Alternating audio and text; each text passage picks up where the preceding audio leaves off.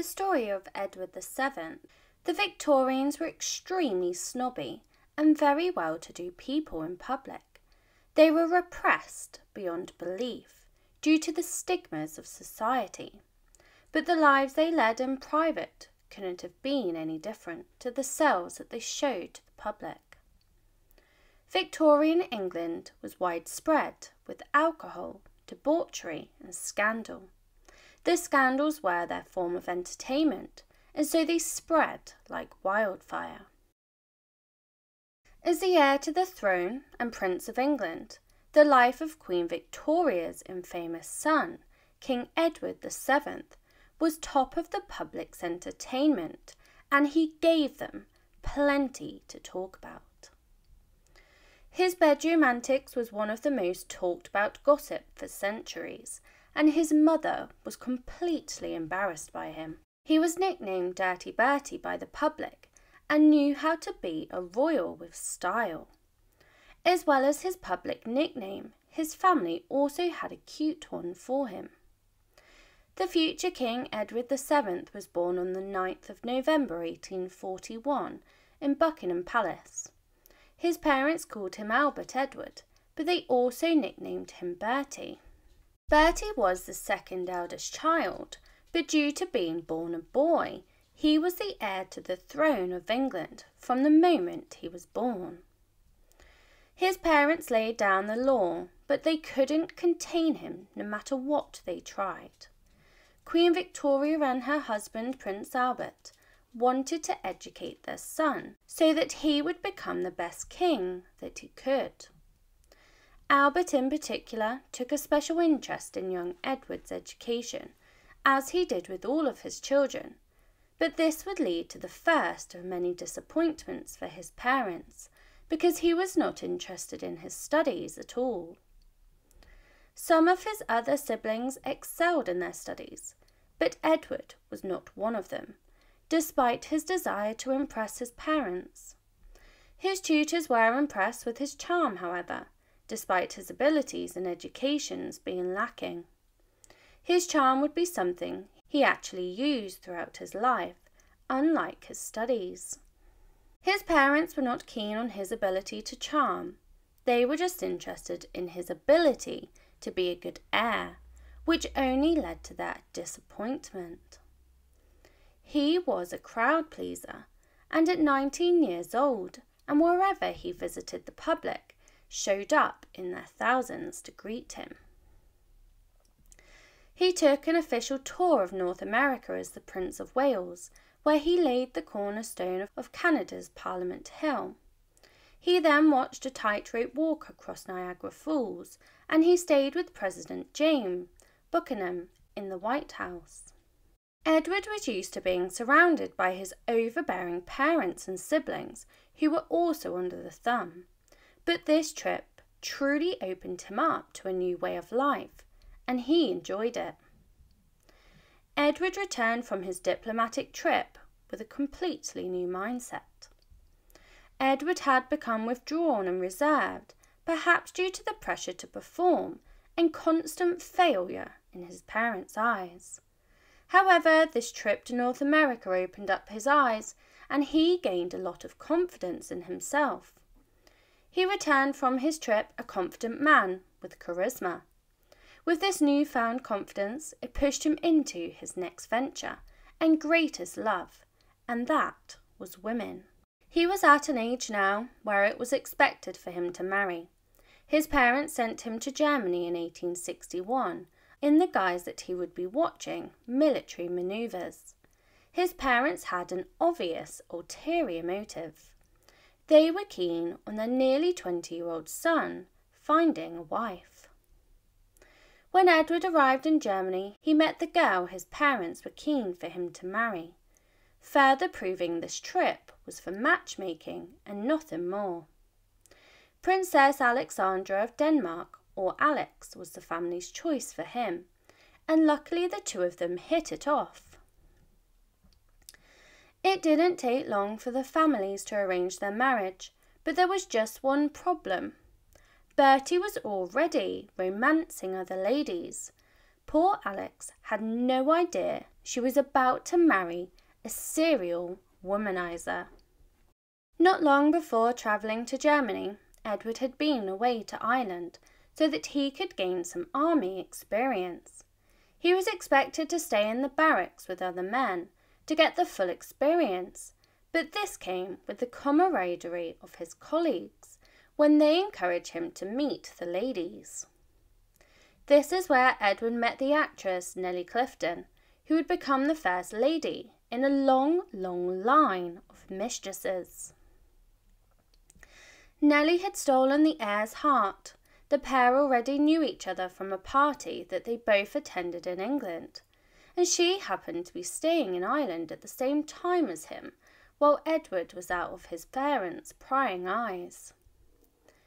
They say you join the army a boy and you leave a man. Well, that was certainly the case for Edward, but probably not for the reason most people would think. Edward's fellow cadets in Ireland were encouraging of the prince's rebellious encounters, and they even allowed the actress to hide in their barracks for 3 days while she and Edward had their fun. It was during these 3 days that Edward lost his virginity, not long before he met Princess Alexandra, and it seems he got a thing for it.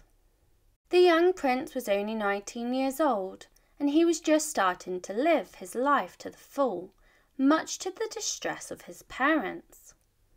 The Victorians loved a bit of gossip, especially if it involved one of the royals, and his affair became common knowledge to his parents, who were absolutely horrified.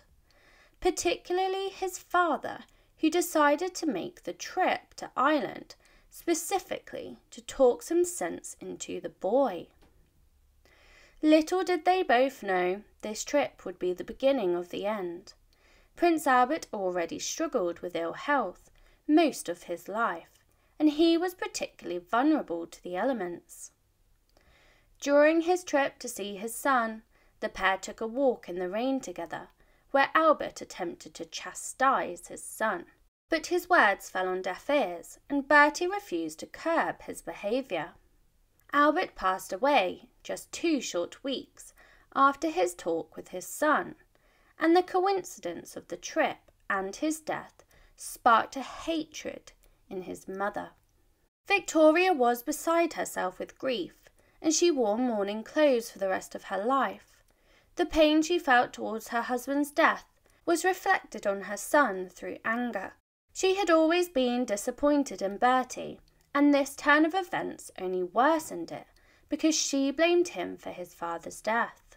Queen Victoria had never been affectionate with Bertie, but this was typically because she believed he was a disaster. When Prince Albert passed, Victoria allegedly absolutely blamed her son.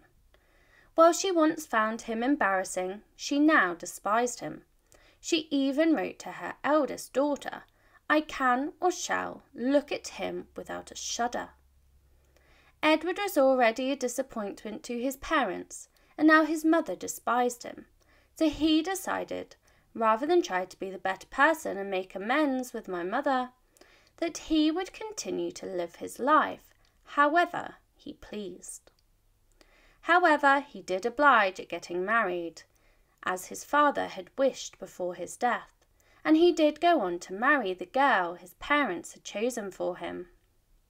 At the age of 21, he married the 18-year-old Alexandra of Denmark at Windsor Castle on the 10th of March 1863. His wedding vows were more like guidelines than actual rules, and there was no wedding ring on earth that was going to keep Edward tied to just one woman. Even his father's wishes to stop his affair with Nellie did not curb it, as he continued to see her despite his father telling him to break it off. When Edward returned to England, he started his affair right back up again, but it didn't last long, as he had eyes on even more women. Edward was becoming a womanizer, and his wife had to accept that he would never be monogamous. She knew he was sleeping around with mistresses, but she just had to ignore it if she wished to be his queen consort and wife. It is believed he had at least 55 mistresses, and those are the ones that we know about. It was due to this behaviour that got him the nickname Dirty Bertie, which is not the best name to be associated with the future King of England.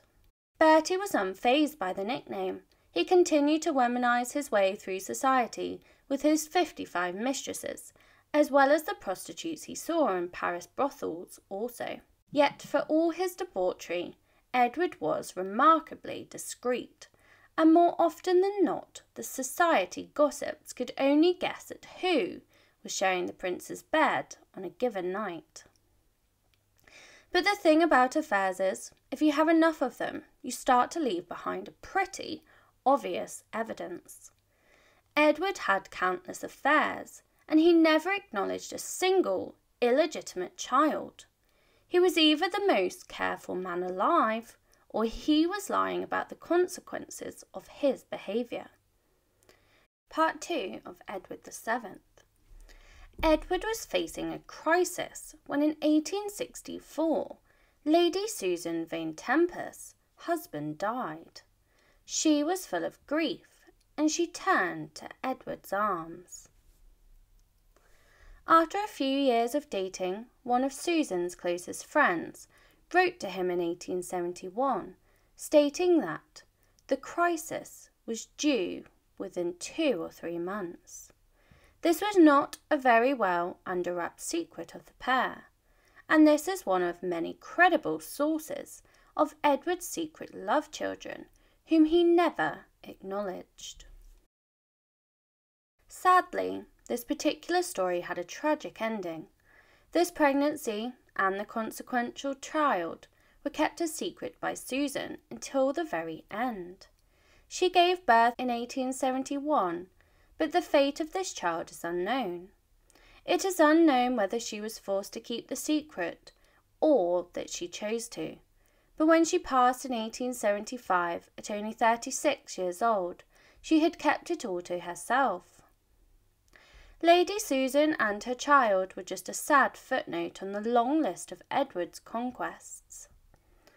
But while Edward's affair with the Lady Vane Tempest ended tragically, it stayed almost entirely out of the papers. But we can't say that about his next affair.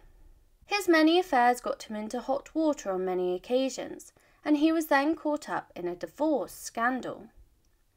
His mother's view on him was not improved by the scandal of 1869, whereby Sir Charles Mordaunt, a member of Parliament, planned to divorce his wife. Divorcing your wife is nothing special, but this differed because this begrudged man was sick of his wife's antics, and he was willing to name Bertie in his divorce suit as a contributing factor, putting the blame on the future King of England. His affair left evidence behind in the form of steamy letters that he had written, and Sir Charles had discovered these for the ultimate showdown. He went snooping on his wife's private writing desk, and he found many pages of letters from the Prince of Wales. Edward had mostly managed to keep his affairs private, but for some reason he couldn't resist writing love letters to his mistresses. The letters were not foolproof of their affair, despite being very saucy and damning. What he discovered next was all the proof he needed, because the mistress's husband caught him in their house. He came home early one day, only to discover the pair together alone in the house. Although they were not caught in the act, as it would have been suggested by the Victorian gossip, which had over-exaggerated the situation, finding a man and a woman alone together was about as scandalous as it gets, and so their guilt was sealed. Her husband was rightly absolutely fuming, which is to be expected upon realising that your wife is having an affair with a powerful heir of the UK. Most people would say his reaction went too far, as his rage turned dark. After he found his wife in a clink with the Prince of Wales, he ordered him home in anger, but rather than take the time to cool off, he escalated his anger when he took his wife into the garden and shot 2 white ponies in front of her. Despite keeping his affairs on the down low normally, he could not avoid it with this one. The prince's reputation took a tumble, and despite Edward not being named as a co-respondent in his divorce, he was already proven to be the cause of the marriage breakdown. Edward had taken a battering to his reputation, but it was nothing compared to the consequences that his mistress faced at the end of the affair, and her fate was much darker. As a woman put on trial, they did not face a fair trial. The defence argued hysteria from her part, and her own lawyers claimed insanity as a defence for her adultery. To admit to insanity, her life was destroyed forever. Her ex-husband, as the man, could continue his life travelling around Europe and sleeping with as many women as he desired, while she was kept in hiding for the rest of her life, hidden from sight in a series of private cottages. She was eventually sent to live out her final days in a lunatic asylum, where she passed away in secrecy. Many of the women tangled went on to meet sad fates, and in 1871, Edward himself nearly did too, when he was caught up in danger. Despite being caught up in many scandals, the public loved him, perhaps due to his relatability, or because he provided many an entertaining story. The scandals were piling high, and with charisma and popularity, and after his brush with the same dangerous illness as his father was rumoured to die from, they only loved him more. In 1871, Edward caught typhoid fever. He was able to cling to life, unlike some of the guests that he was staying with, while the country waited with anticipation. He was one of the lucky ones, and he survived the typhoid fever, and people of England rejoiced all over the country. He may have been a handful, but he was still beloved by the public. The country didn't need another tragedy, and losing him so young. The public believed he was a kind soul, despite his scandals, because he always treated everybody with respect, no matter their class or colour. Some of his letters revealed that he was disgusted by the racism in India on a trip that he took.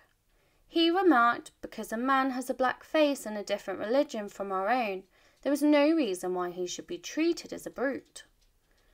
Back then, racism was rife, and so his remarks were completely against the grain, and he was well ahead of others of his class. It's easy to write Edward off as a ladies' man, but there was actually a lot more to him than met the eye, because he accepted everybody. The man had many affairs, and he was an avid gambler, but due to the anti-Semitism at the time, the public believed that he had crossed the line when he started fraternising with the Jewish Rothschild family. As a Prince of Wales, though he was not fazed by others' opinions, and he would do what he felt was right, when he felt it was right. Ahead of his time in more ways than one, he was also a fashion icon in his own right, because he always knew how to dress the part. Edward shaped men's fashion all across Europe, and it didn't take long for men all over the continent to begin imitating his style. He wore tweed suits, Homburg hats, or Norfolk jackets, as well as inspiring the black tie events that we have today. The standard dress for men at evening events was white ties and tails, but Edward again went against the grain and began to wear a simple black tie. The tradition has stuck to this day, and that's not even Edward's biggest contribution to the world of men's fashion. Edward was a large man, and so he could not, or he refused to do the button of his waistcoat or suit, jacket up. This tradition is still continued to be practiced today by men all over the world. Edward was the ultimate womanizer, and so his appearance was important to him, and he had a lot of married women to chase. If you thought we were done with Edward's affairs, you're sorely mistaken. We're just getting started. You would have thought Edward would have learnt from his previous affair, and despite keeping his antics out of the papers for a few years after the Mordaunt scandal, he was starting to cause a stir once again. He was attending the theatre when a young actress caught his eye in 1877. Her name was Lily Langtry, and he started his chase to get her. She was also married, but Edward was unfazed by this fact. What followed would prove to be one of the most intense affairs of Edward's life, and her husband never became a problem as it did before. Edward was able to pull all of the right strings, and he managed to get his seat right next to Langtry at the dinner party they both attended. It was custom for the host to seat her husband at the complete opposite end of the table. The pair hit it off immediately, and she could not resist his charm, and it didn't take long before they ended up in bed together. The couple became the new gossip in Victorian London. The Queen's son caught up in a scandalous affair with a married famous actress. The affair continued for 3 years but came to an abrupt end when she ended up getting pregnant. He ended the sexual relationship between the pair, but they did continue to have a strong friendship for years to come. Historians believe that he was not the father and that she had also been playing the field with many other men at the same time. Despite the romantic end to their affair, Edward did continue to support Lily financially for years. Most people who knew of Edward knew he was a decent and kind man, but his mother did not agree, and she was hugely disappointed in him. As the heir to the throne, he should have been busy. His schedule should have been full to the brim. But his mother pushed him out. She didn't want him to have any part of the formal royal role that he was deserving of, and so he used his spare time to womanize women instead. Victoria thought her son was a complete and abject failure, and she didn't trust him to take part in any matters of state. He was only involved in very few public appearances, and so he used his time to get involved in many interesting things. One of his dubious hobbies was to party in Paris and throughout the 1880s and 90s. Edward didn't spend that much time in England. Perhaps this was due to his mother, who struggled to even look at him. Edward wanted an escape, and he found it in the Parisian underworld, where he soon became something of a legend.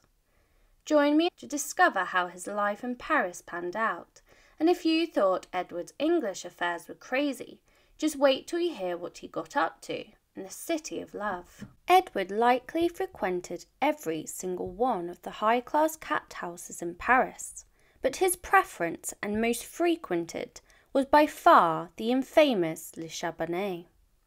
He stayed so regularly, he actually had his own room, complete with his coat of arms over the bed, and an elaborate copper bathtub with a massive half-woman, half-swan figurehead. Years later, Salvador Dali bought the bathtub for 112,000 francs. Le Chabanais speedily became a home away from home for the prince, and let's just say he got very relaxed there. Thanks to Edward VII, Le Chabanais included one of the most infamous pieces of furniture in history, the love chair. Made from only the best quality wood and upholstery, Edward's love seat looked strange. It looked uncomfortable to sit in, but that's because it wasn't designed for sitting. It was designed for his late-night antics. Women were Edward's favourite hobby, but he had a lot more to go around. Second on the list was perhaps his love for food, and by the 1880s, Edward had grown his waistline in line with his appetite. His ginormous stomach had begun to intrude on his bedroom antics, so he had a famous cabinet maker, Louis Soubria, design and make the love chair to enable him to continue to appreciate the fruits of the working girls, sometimes several at once, despite his considerable girth. Edward enjoyed a good time more than just about anyone in England, and he didn't limit his luxuries to just women. The prince adored his food as well, and reportedly ate 5 whole meals a day. most of them gluttonous 10-course extravaganzas, and of course he needed copious amounts of boudet and champagne to wash it all down with. By the time he finally became king, Edward's waistline had ballooned to 48 inches. No wonder he needed that special chair. Although publicly the Victorians were viewed as being prim, proper and suppressed people, behind closed doors they were debauched, full of affairs, gambling and drinking. Edward's debauchery had only just begun, and there's another crazy story about him. If you attended the Parisian nightlife in the 1880s and 90s, there was a high possibility that you would bump into Edward sooner or later. While he loved Le Chabanais and his love chair, he knew that variety was the spice of life. He also loved the city's nightclubs, particularly the renowned Moulin Rouge, where he would regularly be seen with a new French socialite or actress on his arm every week. Compared to the grim and depressing London, where the shadow of his mother and her perpetual mourning hung over him, it's not surprising that Edward spent so much of his time in Paris. Despite all of his naughty antics in Paris, he did have a very large family to look after back home, and he still managed to juggle his family life with his naughty chairs and burlesque shows. It is shocking that while he was living his best life, living as an eligible bachelor, that he was in fact married with a family. He had a whole brood of kids back in England, and evidently his constant affairs didn't keep Edward from his marital duties. Notwithstanding his infidelity, Edward and his wife Alex had 6 children together, starting with the eldest, Prince Albert Victor. What can we say? Victorians are weird. By all accounts, Princess Alexandra was supposedly fine with her husband's womanizing. But then, what choice did she have? She is said to have welcomed several of the mistresses into their home and even acknowledged them in public. While it's entirely possible she buried her resentment deep down, these are Victorians that we're talking about. After all, every account seems to show that Alec was totally fine with it. Edward sounds arduous to live with and to be with romantically. Maybe it was just easier for her to accept than resist. They are reported to have remained friends even while Edward was womanizing his way through Paris, but their lives were not absent of tragedy. Edward and Alexandra had 6 children. Their 6th and final child, Prince Alexander, John, passed away just a day after he was born. This left the couple devastated, and they would not go on to have any more children. Agreeing to reports of that sad day, Edward individually laid their boy in his tiny casket, with tears rolling down his cheeks. This tragic loss of a child would not be the only loss they would experience, and it wasn't long until they were having to bury yet another one of their children. Not even Edward could keep up his playboy antics forever. Perhaps his age caught up to him, but in 1890, Edward confessed to his son, George, that he was finally getting too old for these amusements. That did not mean that he gave up all of his debauched behaviour, and he maintained relationships with various mistresses until the day that he passed away. He just slowed down a little. However, he clearly had an addictive personality, and the absence of hundreds of women in his life just left for more time for other bad habits. Another bad habit that he enjoyed was gambling. It was Edward's style to get tangled up in yet another scandal, and this was no different. Despite his numerous trips to Paris, Edward had in some way survived a few years without a major public scandal, but all of that was about to change. In 1890, he attended boys' night with other high-flying members of society at the home of one Arthur Wilson for some friendly high-stake baccarat. There were just two problems. First of all, the game was absolutely illegal, and secondly, Wilson caught one of Edward's friends, Sir William Corden Cumming, cheating. Although this friendly night seems like a small-time offence, this incident reflected very badly on Edward, and it didn't just blow over like you would expect. It would unravel to be one of the biggest scandals to rock the royal family in years when he had to attend court. Gordon Cumming, like a lot of people who were caught cheating, went into defensive mode. He angrily exploded on his accusers and demanded a retraction of their accusations. Tempers were heightened and the debacle ended up in court. This was bad enough for Edward because everybody knew that he was there that night, but it was about to get a whole heap worse. The scandal was intensified for Edward because he was called as a witness to testify. This was the first time any English court had called an heir to their throne to stand trial in over 400 years. Due to his association with this man, Gordon Cumming, that the court found guilty of cheating, his reputation took a massive hit. The Victorians were extremely judgy and would cancel anybody who went against the status quo. In retaliation to the man's actions, he was kicked out of the army and completely ostracised him from public society. The public were angry at the prince, but being the best charmer of England, the people weren't going to stay mad at him for long. Edward had caused his parents a lot of pain with his rebellious behaviour, and unfortunately for Edward, he had created his own problem child too. His eldest son, Prince Albert Victor, was next in line to the throne after Edward. It appears that the young prince took after his father, because when Albert Victor grew into a young man, rumours began to spread about him too, and he became the new form of gossip for the people. He became nearly as scandalous as Edward, with rumours spreading about his wild affairs, rumours that he was a male prostitute, as well as strange rumours that he was secretly Jack the Ripper. But then tragedy struck.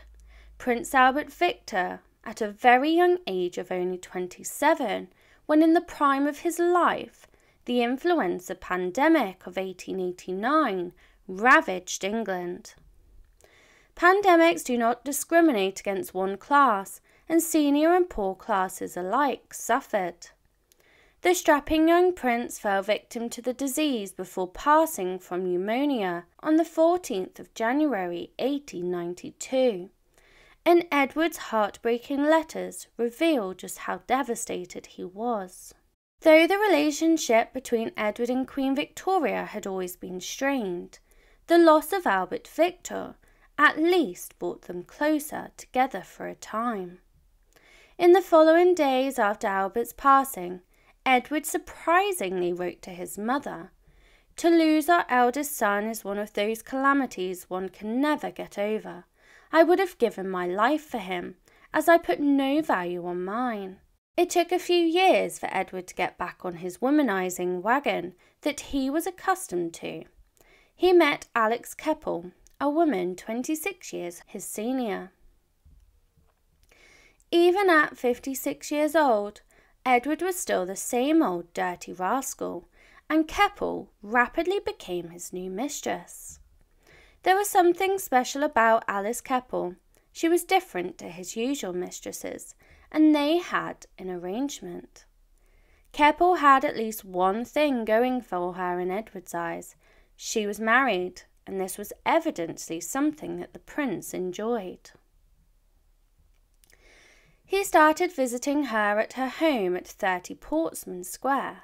Her husband would make himself scarce for these royal visits. Her husband perhaps knew that he could benefit financially from having involvement with the heir. Edward was inclined to treat the women who shared his bed exceptionally well, sometimes even after their affairs ended. He couldn't just flat out give Alex Keppel money for the privy purse, but instead Edward gave her shares in a rubber company. She earned a cool £50,000 out of the deal, which is about £7.5 million today. Even her poor husband got something out of the arrangement when Edward found him a new job with a better salary. Eating 5 different 10-course meals a day can't be healthy, but neither is smoking 20 cigarettes and 12 cigars daily. But that didn't stop Edward.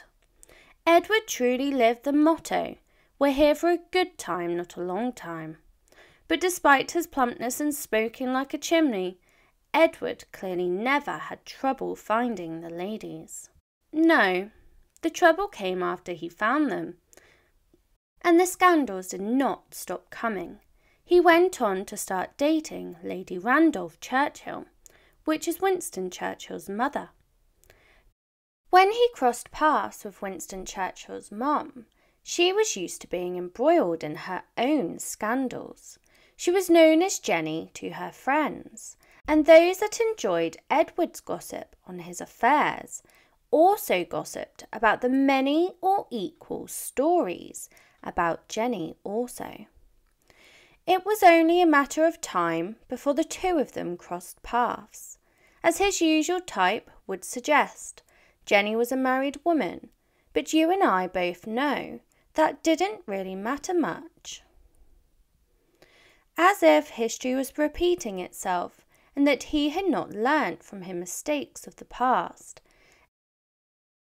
Edward began to write her secret, steamy letters. This was the evidence to back up their private meetings, which, just as Sir Charles Mordaunt caught his wife with the Prince of Wales, so did Lord Randolph. Their friendship and romantic connection was shown through their nicknames. Edward called Jenny Machair, and she affectionately called him Tum Tum in these letters. With the Victorians, you have to read between the lines. While a lot of them were freaks in the sheets, Edward especially, they would never be so daring as to be obvious in writing. That's why Edward's letters to Lady Randolph Churchill may perhaps not appear so ridiculous. He would occasionally ask to go and see her for Japanese tea and entertainments, which doesn't sound too weird until you understand what Japanese tea actually meant to the pair. Edward wasn't talking about green tea. For the romantic pair, Japanese tea meant that she would serve him tea wearing nothing but a loose-fitting kimono. Aside from Queen Victoria, nearly everybody else in England seemed to love Edward, but a further scandal may have transformed that. This one involved him being embroiled in another love triangle. Daisy Greville became another of Edward's mistresses, but when she and the prince grew apart, she cosied up to his friend, Lord Charles Beresford. As affairs often do, the affair turned sour between the two, and Edward took it upon himself to get involved in their feud, siding with Daisy over his previous friend. This left Beresford infuriated, and the feud shattered their once close relationship. This resulted in the charming prince making his very first enemy. Edward's life was largely affairs and scandals, but it wasn't wholly just affairs and scandals. He was also faced with his own assassination attempt when in 1900s a 15-year-old boy shot at him in the train station. The attempt went wrong and the young boy missed every shot at the prince, and when the case went to court, a jury ended up acquitting him because he was underage and he had also caused no damage. Edward dealt with the whole palaver very quickly, and he remained unfazed by the whole situation. But then, less than a year later, Edward's life changed forever when he became king. Dirty Bertie was the Prince of Wales for seemingly a never-ending time. Queen Victoria had reigned for many, many years, but despite shocking her family members, she couldn't live forever, and on the 22nd of January 1901, she passed at 81 years old. Edward was 60 years old at this point when he finally became King Edward VII, King of the United Kingdom and Emperor of India. Victoria had feared the day that Edward would and could get close to the throne, so she kept him at arm's length. Although over the years their relationship did somewhat soften over the decades, she never quite got around to believing in her son. She believed he would make a terrible king, but Edward was full of surprises. In pure Dirty Bertie style, he invited his mistresses to his coronation, and some of them even took a front seat. He even organised a specific pew for the king's special ladies. Not even becoming the King of England could change his ways. He just moved on to newer nicknames. Dirty Bertie's nickname was changed to King Edward the Caresser, a play on King Edward the Confessor, and he continued to live his life however he pleased, just with more power this time. Edward had always been popular despite his mother being cautious of him getting close to the crown. All of the scandals in the world could not stop the public from loving him. He was one of the most popular men in England. The nation were absolutely ecstatic when he became king. He has even been called the most popular king England had known since the earlier 1660s. The disappointing son of Victorian Albert became a man and a king that they should have been proud of. Alongside his naughty nicknames that reflected his scandals and mistresses, he was also known as the Uncle of Europe. This was because he was related to nearly every single monarch on the continent due to the many matchmaking couples that his mother had made. Victoria had held a gloomy and mourning vibe over the public for years, and the people felt suppressed. But with Edward as king, the public could breathe a sigh of relief. However, due to his poor health choices, his reign unfortunately did not last long. Queen Victoria reigned for 63 years, and Edward didn't even make it to 10. By 1909, his health started to decline. On one occasion, he even fainted during a state visit to Berlin. He made a recovery from his fall, but this marked the beginning of the end. It was only a year later that he once again collapsed during a visit to France. His condition had worsened and it was much more serious. His poor health came at the worst time for politics, as the government was in crisis and needed their monarch to be strong. England had elected a Liberal government, but the tenaciously conservative House of Lords refused to pass their budget. Edward needed to give his full attention, but he was just too poorly to travel back to England. His illness was kept a secret by his attendants, so everybody in England assumed he was just off gallivanting in France like the old days. Edward was nearly 70 years old and his lifestyle had finally caught up to him. His health continued to decline further and further, and although his mother doubted his ability to be king, Edward took his role very seriously, and he wanted to work until the very end. However, on the 6th of May 1910, he suffered several heart attacks. His doctors tried to urge him to his bed, but he refused, saying, "No, I shall not give in.